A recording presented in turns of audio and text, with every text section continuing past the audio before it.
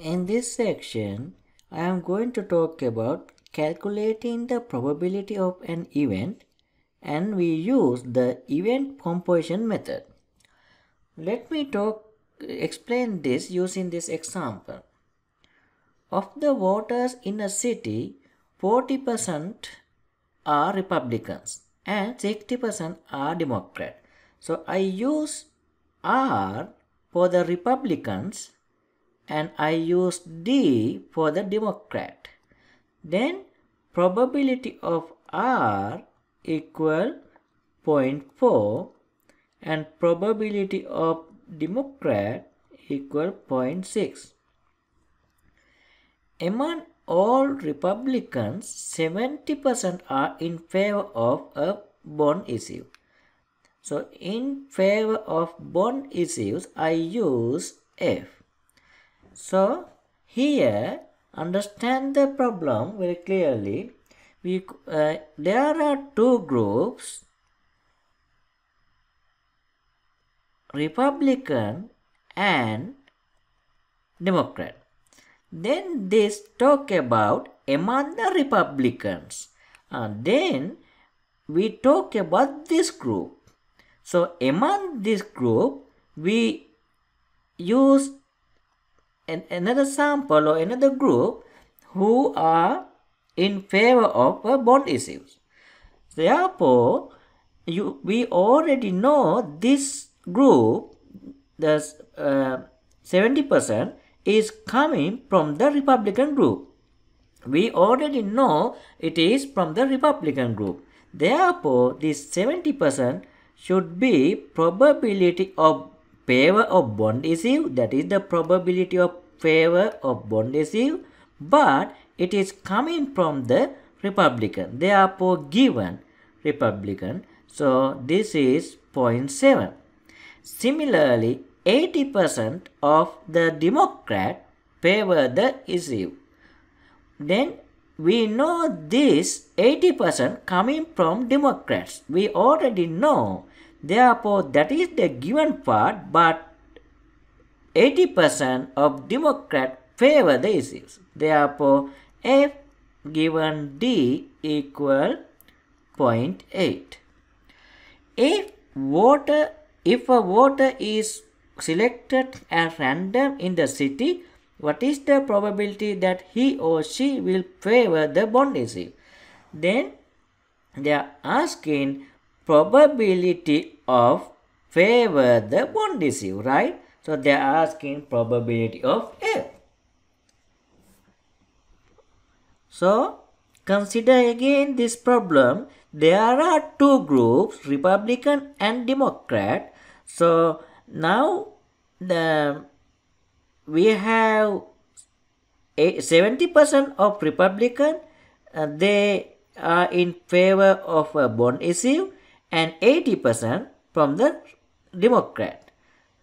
So here also we have, this is actually 70% this one from this, and 80% this one from this group, right? Now they are asking, this is F, I write down and here F, right? Favor. So they are asking probability of favor. Again, think about this. There are two groups. Therefore, we need to consider both groups. So how do we do probability of favor? We can consider favor and Republican. It means the favor in the Republican group union favor of the Democrat group. So this is the notation we write for this problem. What is the probability that he or she will favor the bond issue? That is the probability of F. Then we know Democrat and Republican are disjoint, right? They are disjoint. Or we can say mutually exclusive events. If they are mutually exclusive events, we have this union. We can write probability of F and R plus probability of F and D. Why? You know, if A and B, let me remind you, probability of A and B equal 0 if A and B are disjoint or mutually exclusive.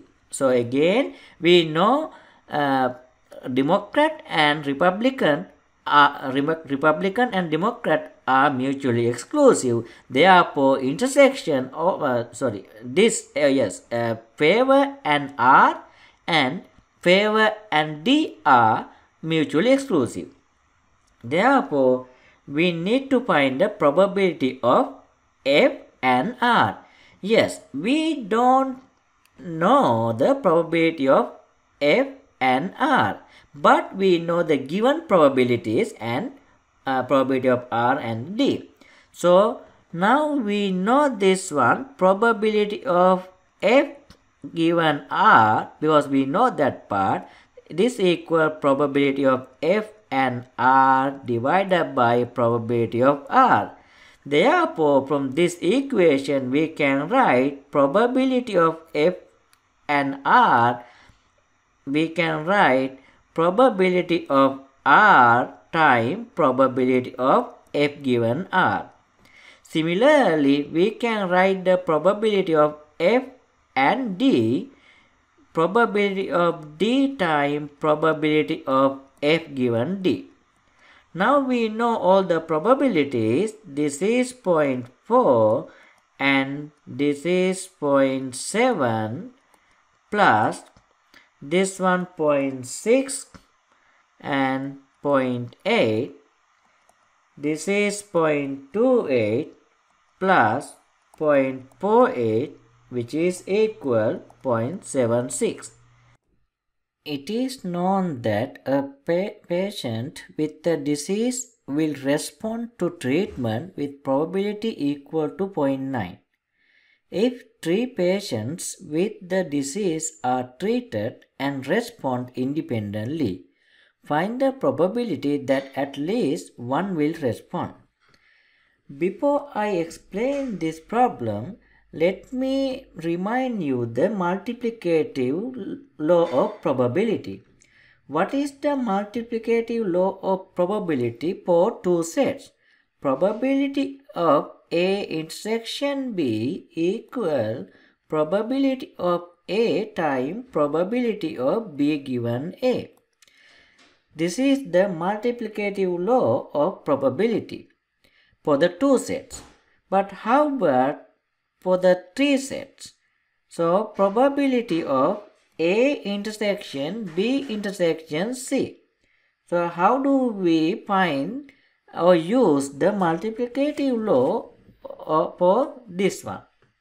So, what I do, I use probability A intersection B as a one set and other event, actually the next one, C. So now I apply this for this case, then we can write probability A intersection B times probability C given A intersection B. Now we have probability A intersection B. So, what is the probability of A intersection B? By the multiplicative law, we can write probability A times probability B given A. So, we can write down this probability of A times probability of B given A times probability of C given A intersection B. So, this is the multiplicative law for the three sets. Actually, you can use this rule for any number of sets. In general, we can say probability of A1 intersection A2 intersection A3 up to AK. We can write this one, probability of A1 time probability of A2 given A1 time probability of A3 given A1 intersection A2, like that. Find the last one, probability of AK, then you write that is AK is the last one we have here. So we write the rest of as a intersection. So probability of this A1 intersection A2 intersection up to AK minus 1. Now I define the following events. I use A, at least one of the 3 patients will respond, and B1, the first patient will not respond, B2, the second patient will not respond, and B3, the third patient will not respond. Okay, so there are 3 patients, therefore consider the events A. A event, at least one of the 3 patients will respond. At least one. So, then can we write down A complement using B1, B2, B3? If A is at least 1, then it can be 1 or 2 patients or 3 patients, right? Then A complement is the none of them will respond, right? Therefore, A complement is, what is the B1? The first patient will not respond. Therefore, B1 intersection B2 intersection B3. So, B1 is the first patient will not respond. B2 is the second patient will not respond. Therefore, B1 and B2 is the first and second patient will not respond. Similarly, we can use the intersection for B3, then all patients will not respond, right? So, they are asking probability of A, we can write the probability of A equal 1 minus probability of A complement, right? Then 1 minus, what is the probability of A complement? That is B1 intersection B2 intersection B3. Then we will apply the multiplicative law. So what is the multiplicative law? Yes, I explained this here. In the green color, probability of A intersection B intersection C equal probability of A time probability of B given A time probability of C given A intersection B. So applying that, we can write down probability of B1 intersection B2 intersection B3 equal probability of B1, then probability of B2 given B1, and probability of B3 given B1 intersection B2. Right. Now we need to find the probabilities of these events. We know these events are independent. How do we know? It's say patient with disease will respond treatment with probability equal 9 if 3 patients with the disease are treated and respond independently. Therefore, probability of we need B2 given B1 because of independent disease equal probability of B2. So what is the probability of B2? That is 0.1. Why? Because you see here will respond treatment with probability equal to 0.9. The response probability equal 0.9. Probability of B2 is the not respond. Therefore, that must be 0.1. Right? It means, how do we get this one? This equal 1 minus 0.9. That is the 0.1. Right. Similarly, let me consider this probability B3 given B1 intersection B2. So this equal probability of B3. So again, this is also 0.1. Then, how do we write the probability of A that equal 1 minus by this 1 minus probability 1 minus actually this one coming from this equation, but probability of B1 and this come to here, right? Because you know PA equal 1 minus that.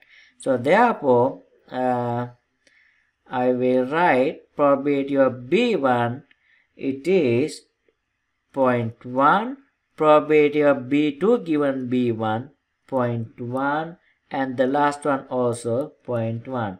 So this is 1 minus 0.1 to power 3, which is 0.999.